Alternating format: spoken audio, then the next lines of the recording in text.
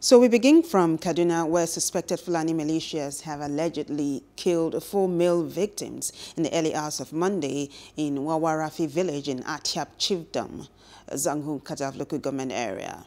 A source said 6 houses, including foodstuff and other valuables, were destroyed by the suspected Fulani militia. He explained that soldiers came to the village last night but had all returned to their base.